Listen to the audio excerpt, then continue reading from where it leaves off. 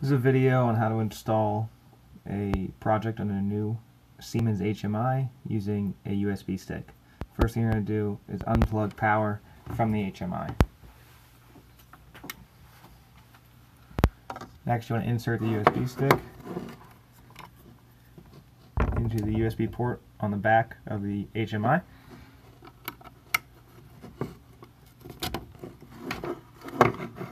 Now reapply power to the HMI.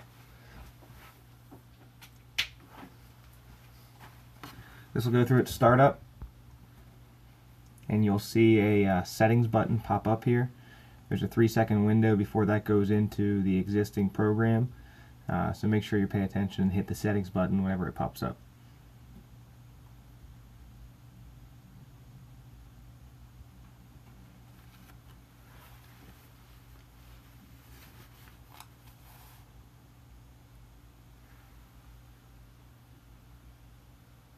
And there it is, settings. Now we're going to go to service and commissioning. On the left side here we'll scroll. We're going to go to project download. And if you hit the circle button here, it'll give you a full screen. Scroll down, it sees our USB. We're going to hit next with this arrow. It should find the project. We're going to hit next again. Oh, I'm sorry.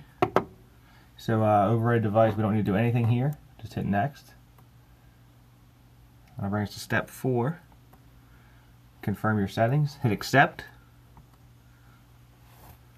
You'll see it start to transfer.